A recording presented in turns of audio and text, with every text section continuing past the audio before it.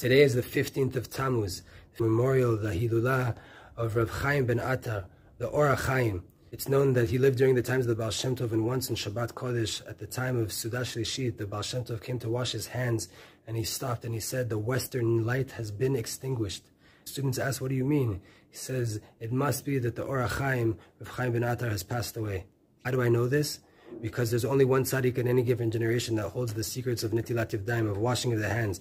And now that it has come to me, it must be that the Ohr Hachaim has passed away.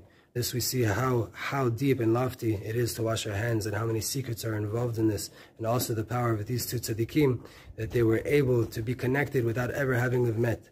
It's known that the Baal Shem Tov said that had he made it to the land of Israel and met Rav Chaim ben Attar, Mashiach would have came and the whole entire rectification would have been completed. May they both be guards over us up in Shamayim, and may we learn these secrets of washing our hands.